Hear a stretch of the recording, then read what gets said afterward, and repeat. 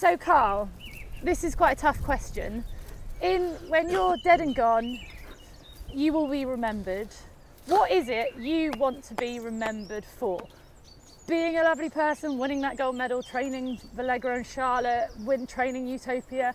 What is it when they look, if they could write one thing about you in the history books, what would it you'd like to be remembered for? Wow, that's a difficult question. That's a really difficult question, actually, because I had no intention of dying too soon, Jenny, before you said that, actually. We're talking in quite a long time. No, I think, like the main thing is, really the system that, I think people will remember, again, it goes right back to what you said to me at the beginning about, the sort of people that you meet on the way that are helpful and polite and all of that sort of thing, and that have helped me.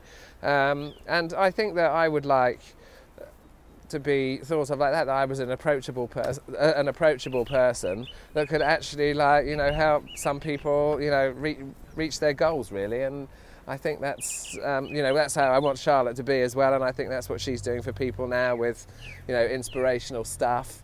And that will do enough for me. So you want to be remembered as a nice guy. I think you're going to be remembered as the man who changed the face of British dressage.